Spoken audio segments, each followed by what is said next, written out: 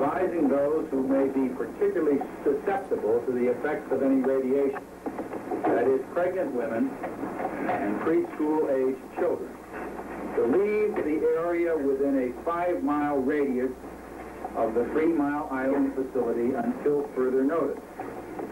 We've also ordered the closing of any schools within this area.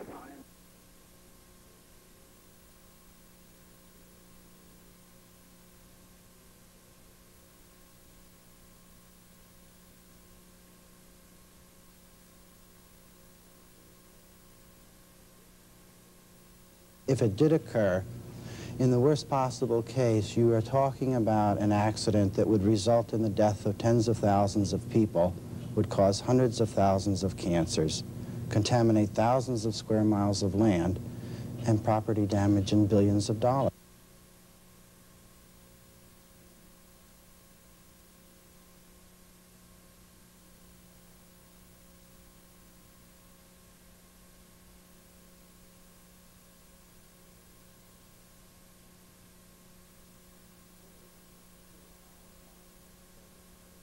Certainly, a 3 Mile Island accident showed us that there were many more problems, safety issues, than we previously thought, and analysts do predict that the future cost of nuclear power will be even greater than today as a result of making these safety improvements.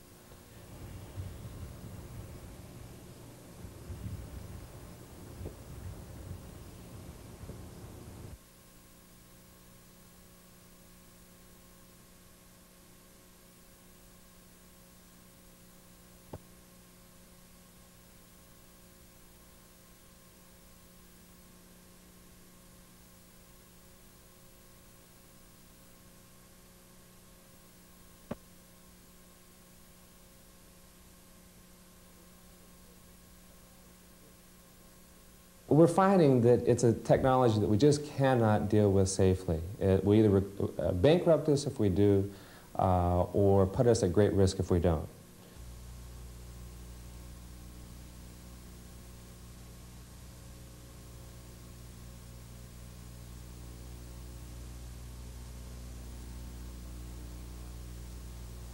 I find it difficult to imagine an accident that could be any worse than 3 Mile Island without actually harming members of the public.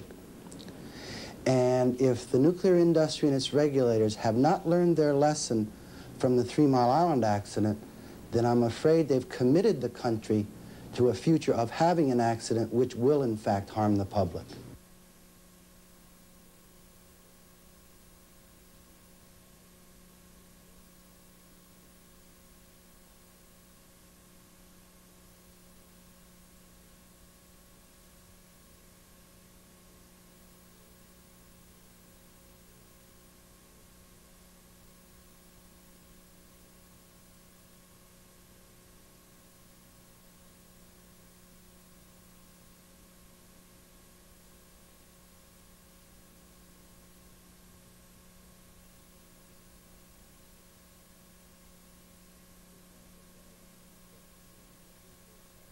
For example, some of them express the feeling, look, we built fossil fuel plants, we know how to build plants, no problem.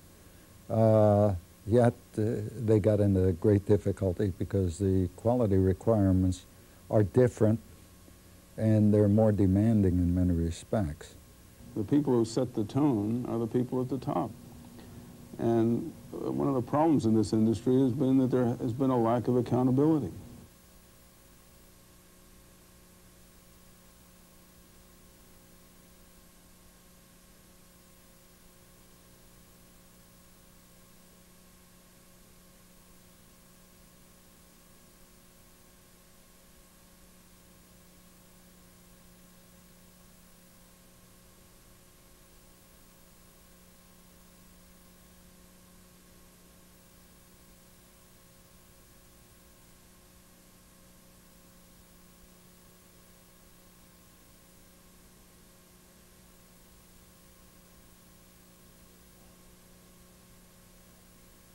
Nuclear power requires about 10 times the management intensity to do right as compared with coal plants. Where we've had problems, we didn't get a factor of 10. Maybe we got 7, maybe we got 5. But we need the factor of 10, not a factor of 5 or a factor of 7. We've got it in a number of cases, so we've proven that it can be done. It's just a question of making that uniform in the future.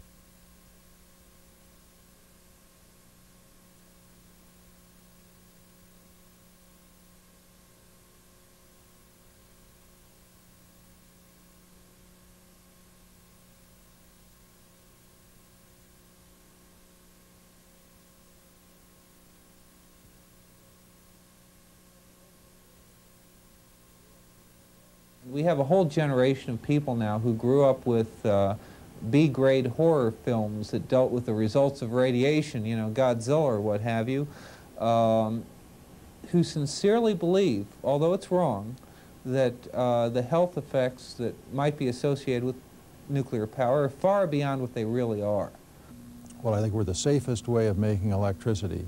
And ironically, while we're the safest way, we've scared more people than any other way of making electricity. So we have this contradiction of being the safest but being perceived as the least safe.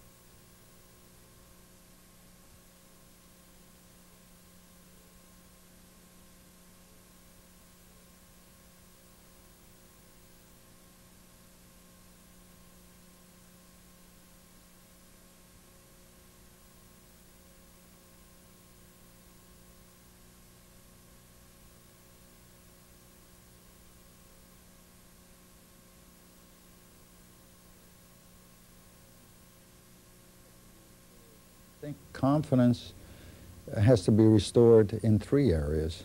On the confidence by the public, confidence by the investment community, so that they will make funds available to the utilities that are building these plants.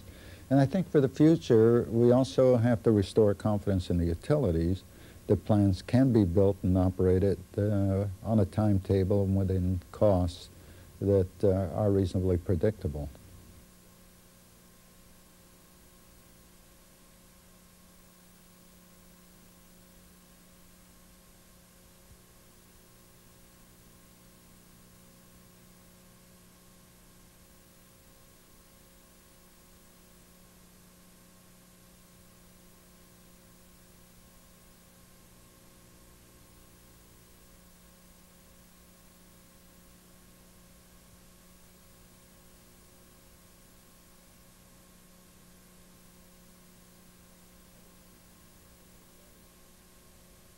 Everybody wants a bigger, better plant than the next guy with more bells and whistles on it. And the result has been that every plant in this country is custom built.